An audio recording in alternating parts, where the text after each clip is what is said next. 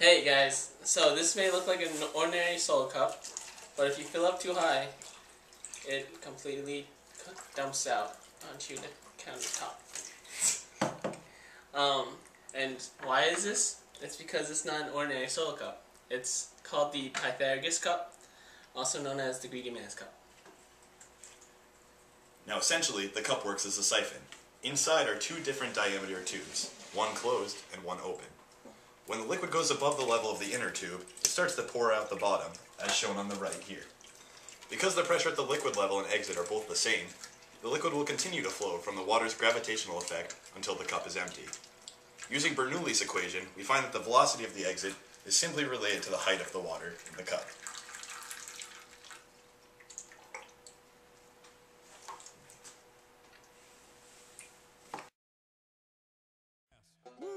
Red Solo Cup, I fill you up. Let's have a party. Let's have a party. I love you, Red Solo Cup. I lift you up.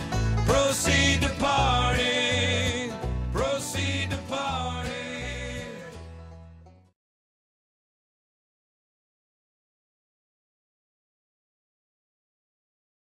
Alright, so just fill up the cup. Yeah, just fill it up, Alright.